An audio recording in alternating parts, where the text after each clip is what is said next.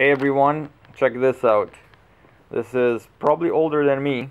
Some four-wheel drive Kyosho chain drive.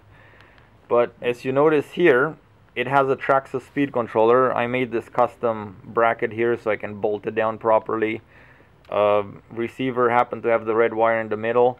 Now, the only reason I have this is because people that buy the base model of Traxxas, what they do, they upgrade. They buy, I have this box here, it's not this speed controller, but you know, they upgrade to brushless, which is like a castle combo like this. They get the Sidewinder speed controller. This is the max speed controller, costs more, but this is the motor they get, you know, like the 3800 or 4600 kV or 5700 kV motor. So they buy this for about 180. But then their stock speed controller, this one right here, they get to sell as a used item here in the store for 50 bucks. So this person right here that owns this vehicle just bought this blue speed controller for 50 bucks. And there you go.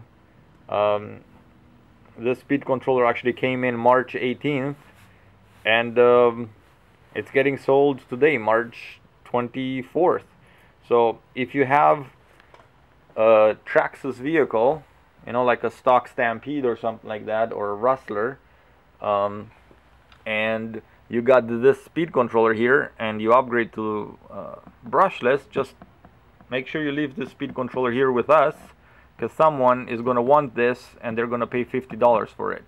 So just thought I'd make this video and let you guys know that. Oh, by the way, here is the mechanical speed controller alongside with the steering servo somewhere in here. Thank you very much. Bye bye.